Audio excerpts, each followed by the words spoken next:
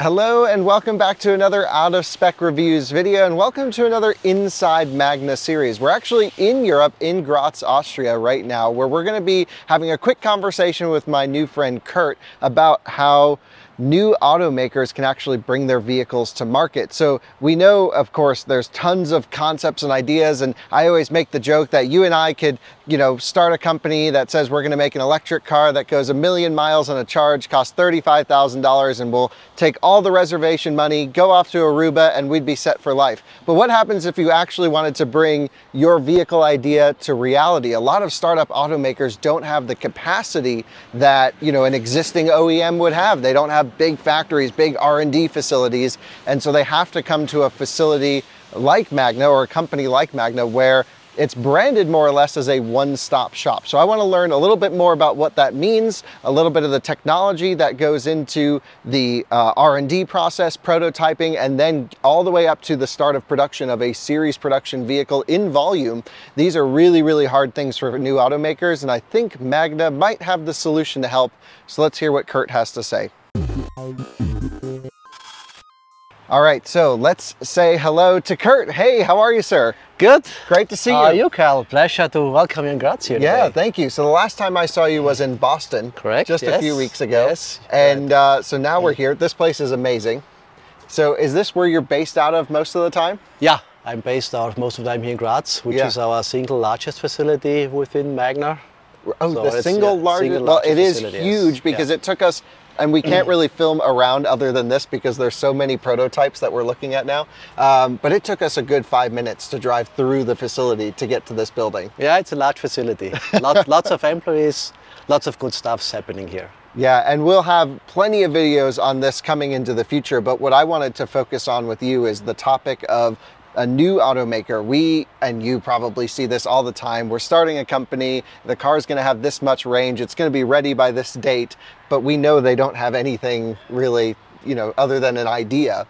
So how would you, using Magna's technology and Magna's whole corporate enterprise, more or less, take this idea and actually say, hey, here's how you get to start of production? How does this work? Well, it's a long process, very interesting process. Video's 4 hours long. But let's start what we have to offer. I think it's very important to understand what Magna can bring to the table. And I think you mentioned it already, one-stop shop means we can do everything from the first idea, doing a design for a product, the concept work, all the way from engineering to manufacturing.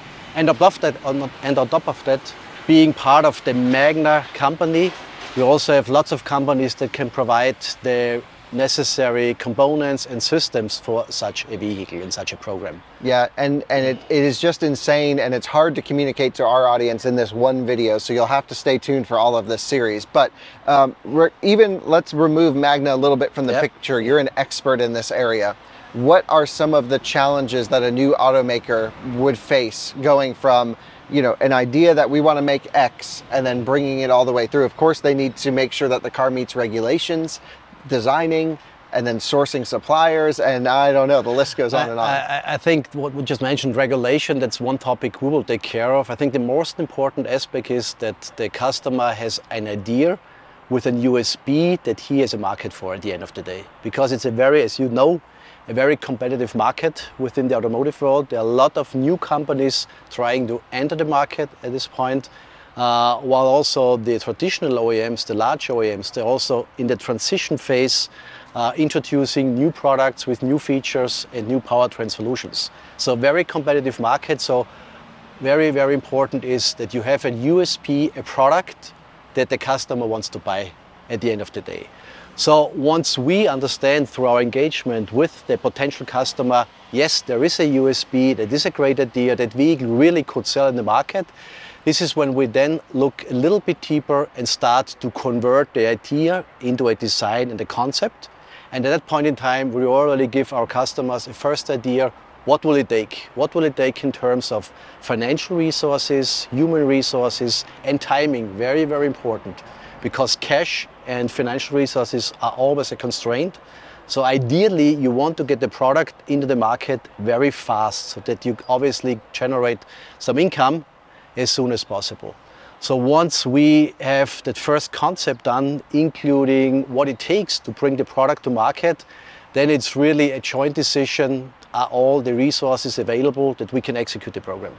So it's pretty much the first phase until you really push the button and get going with the customer. So that's pretty impressive. So the hardest part is just getting everything lined up. Yes. Ahead of time. Yes. And are you finding that most of these new entrants, because you're engaging with probably everyone who has an idea, I would imagine, but are you finding most of them are electric, or are they combustion? Or no, 99% are really electric. I think that's also the window of opportunity that still exists but will close over time, where new companies can get a market share when they introduce an electric vehicle. While the traditional OEMs are still in the transformation phase themselves, this is an opportunity for new entrants. And can you talk a little bit maybe about how this relationship, everyone knows Fisker and Magna are working together.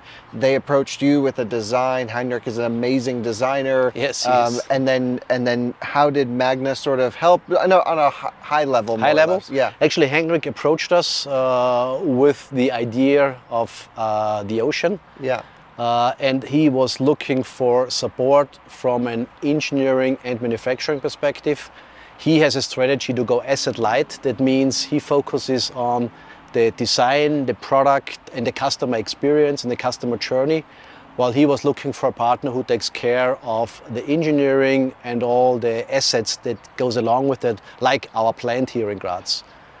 So we came to a conclusion that this could become a very good partnership for both parties, and here we are getting ready for the first products. Everyone is so excited about this. I can't tell you how many comments we get.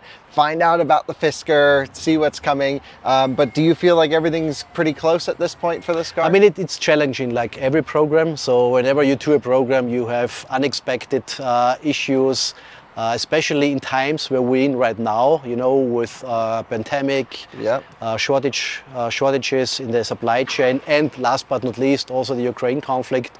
A lot of challenges, but we are staying ahead of the game, and I'm confident that we will successfully launch the product. Amazing. Well, I can't wait to see that when it comes time. I think, you know, to summarize more or less, new automakers don't necessarily have all of the capacity, the capabilities, and honestly, the amount of people, the raw people, manpower needed to bring a full-on, full production model to market. I think that's where a solution like what you bring with Magna Steyr comes in and helps quite a bit.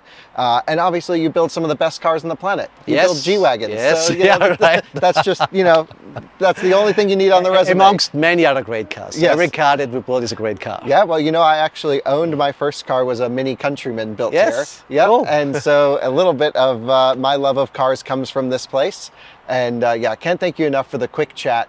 And if you have any advice to new automakers, what would you share with them? Come and talk to Magna Steyr first. Love it. Got to stay on the sales pitch. Thanks so much, Kurt. I appreciate it. That was awesome. So a huge thanks to Kurt for sharing how some of these processes go. But Manfred's here. Hey, great to see you. Hi, nice to meet you. Yeah, nice to meet you. He's going to explain some of the initial early days. You know, when a lot of our audience, for example, hears of an idea, or we get approached from people who say, hey, I want to make this, I want to do that. You're involved from that literal moment of the early days. What's that like, and how do you even get in contact with these people?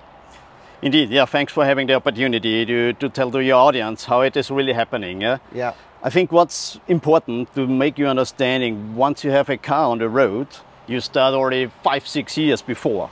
So it's not something you deal with 1 year. So it's already 5-6 years before you have the first idea. And then it's like, I don't know, when you compare it with cooking, what do you want to go for? Fish, meat, wagyu? Right. And there you have a first idea. What do I want to do even? Is it about an SUV? Is it about a super sports car?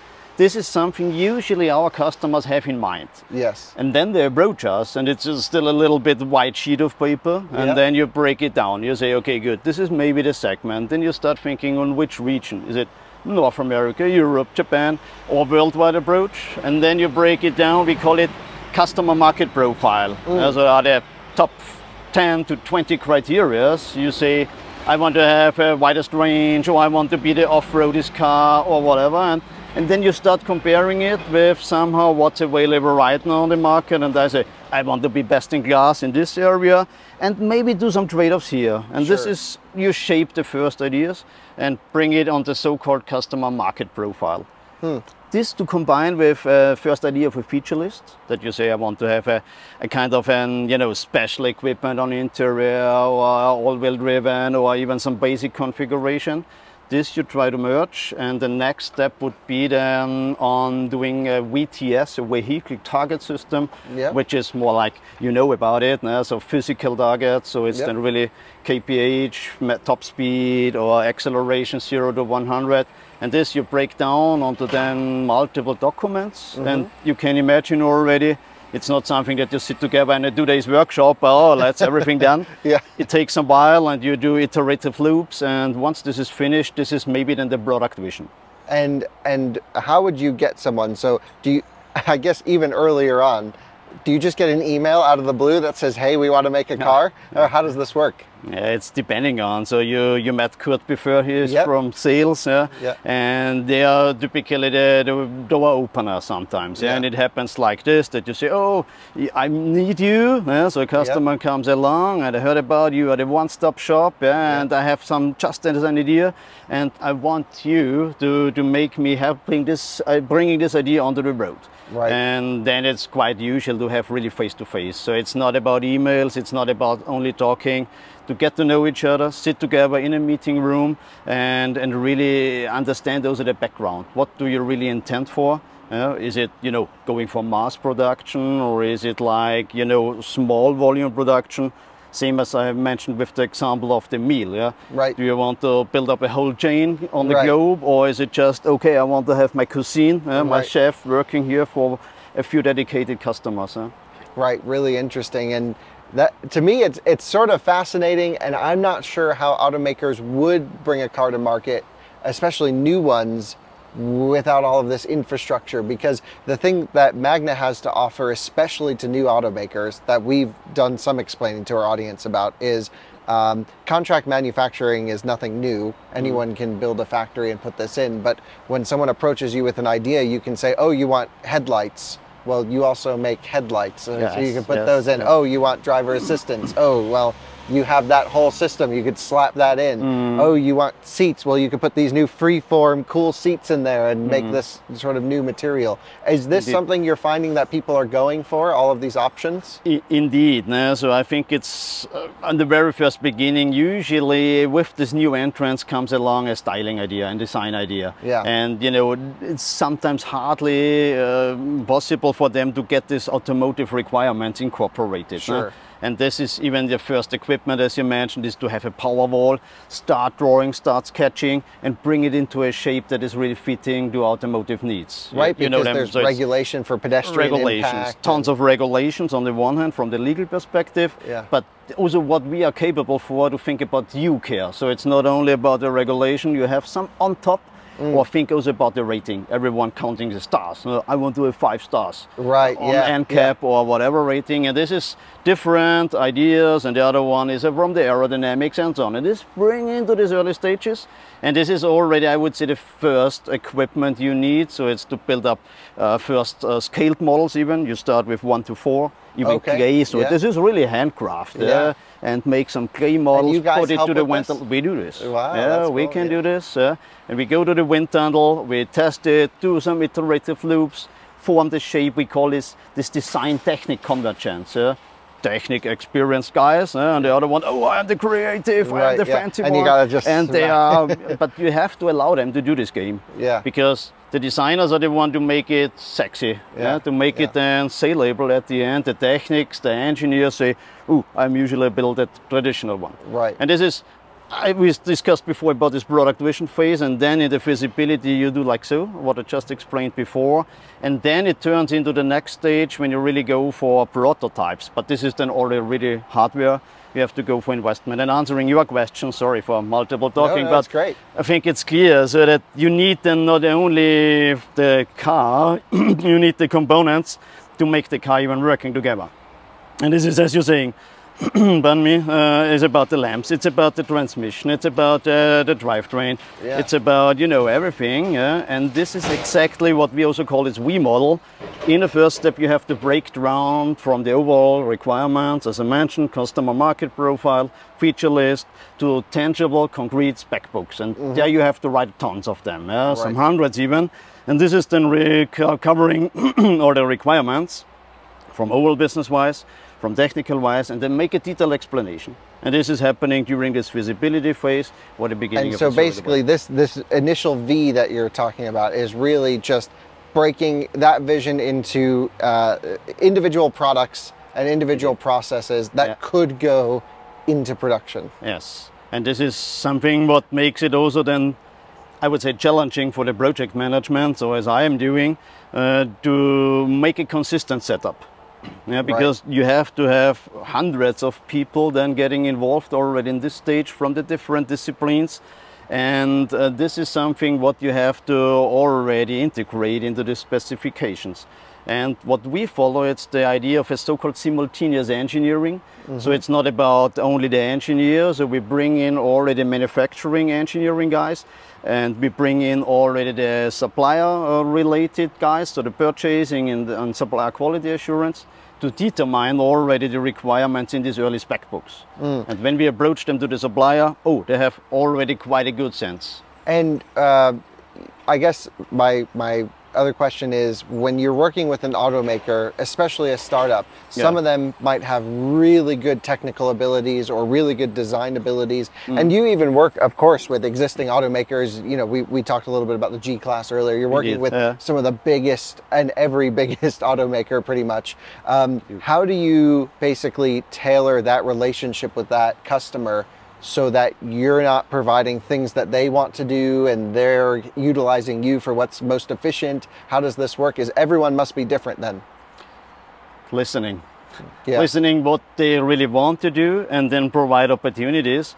And I would say, as you mentioned, now some of them, of these new entrants, they have expertise, some even less, but then it's more important to show the opportunities. And this is something in a traditional OEM or engineering suppliers, other engineering suppliers, they say, please, dear OEM, tell me what to do, I will do for you. And we do the flip side. We say, these are the opportunities, and we can select together what's the best choice. Yeah, that's the real key difference that I didn't know and am learning, is that, you know, someone can come to you with an idea. You have your own test facility, you have your own powertrain facility. You can literally make the car. Yes. Which is pretty interesting. Yes, you can do it virtually, as mentioned before, and you do, I think this is also something you do, is certain hardware, although we call it virtual development, but you need certain hardware. And this can be, as I mentioned before, this K-label models, so I even go up to one-to-one models for the wind tunnel. You build up seating packs also, for example, that you check the ergonomics. A lot of things can be done already on CAE, so you build up finite element models, which is getting super complicated at the end. But then you do the structural analysis, you do already crash tests virtually before you then really go for hardware to save the investment. And this is also important for a lot of new entrants, because on the one hand they have good ideas, but they cannot afford typically to say, now I spent hundreds of millions in the first months.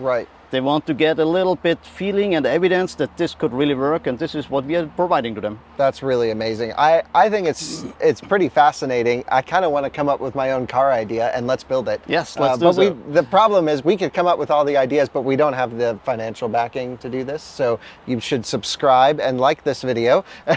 And thanks so much for telling us a little bit about how this works. Thanks. Yeah, appreciate it. A huge thanks to Kurt and Manfred for telling us all about how a new vehicle automaker may choose to go the route of Magna and actually have them do anything from engineering to all the way up to start of production. In the link in the description, we'll also have it as a pinned comment. There is a link to bring you to Magna's website that can tell you about all the individual services that they can offer. It's actually fascinating. Even if you're just a viewer and not an automaker, I would encourage you to go, because there's so many things that go into vehicles that we don't think about on a daily basis. And it really gives you a good idea of how everything is broken down in the early days of starting an automotive company. Well, thanks so much for watching another Out of Spec Reviews video. See you from Graz. We got more coming. Bye-bye.